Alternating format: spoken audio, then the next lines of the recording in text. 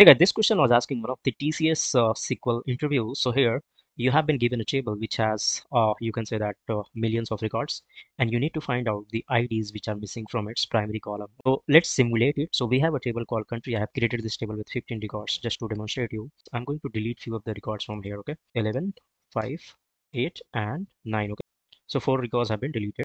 So before you write the query, you need to find out the last record from this table. Okay, so you can do it by using top one, a star from country, and then order by one descending. Okay, so this will give you the ID of the last record, which is 15. Okay, so you can give top 15 a row number function. Okay, row number usually comes with over, and here you need to write order by. You do not have anything to order by, right? So let's order it by null. So select null.